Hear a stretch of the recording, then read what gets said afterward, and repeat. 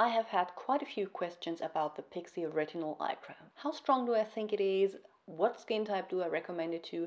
And do I think it can be the cause for dry and red under eyes? Let's talk about it.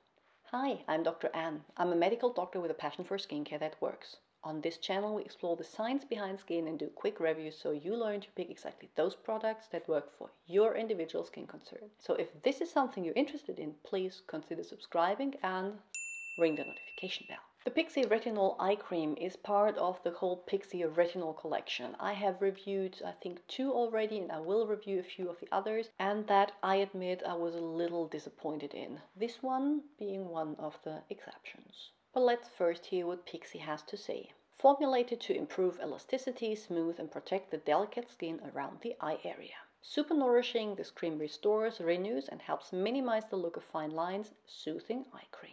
Which is not exactly exaggerated claims. The product itself comes in a squeezy tube, and I have to admit I really enjoy this kind of syringe-like applicator. What I found though is that the cream itself is pretty firm, so I have to apply quite a lot of pressure for it to come out of the tube. The product itself is yellow. It spreads easily but feels a little richer than an eye serum or an eye gel, which is probably due to the fact that it contains avocado seed oil and shea butter. It does not have a scent and there's no added fragrance inside. Looking at the ingredient list, first and foremost, yes, this does contain retinol, not retinol palmitate, true retinol, but around the middle of the ingredient list, so I don't think that the concentration is really high, which I think is a good thing because you don't want to really put a high concentration of retinoids around your eye area. That could lead to inflammation, dryness and irritation. This one contains quite a few soothing ingredients like panthenol and squalane.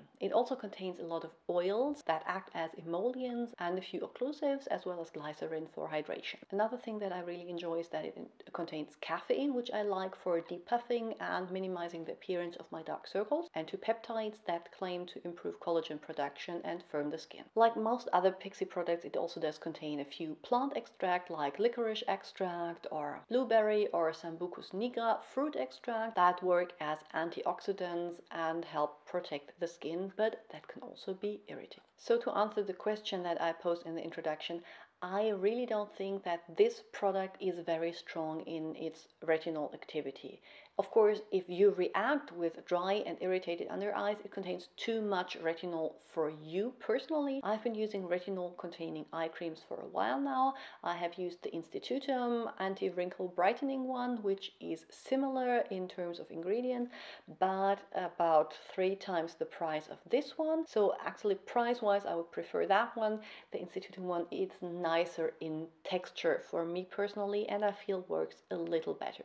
But if you're on a budget and want a retinol eye cream, this is one that I can really recommend. So if you're over the age of 30 and have fine lines, I think this is a great eye cream to try due to the fact that it's a little firmer. I would personally apply it in the evenings rather than in the mornings. And of course, as always, if you react with dry and irritated skin to this product, no matter if it's the retinol that's in there or maybe you're allergic to one of the plant extracts, which is not that uncommon, then stop using it. Everyone else, I think it's a great option for an affordable price if you want to try incorporating real retinol in your eye area. I'm going to link to my other reviews of the Pixi Retinol Collection on the screen now, and I'm going to see you all very soon with another video. Bye!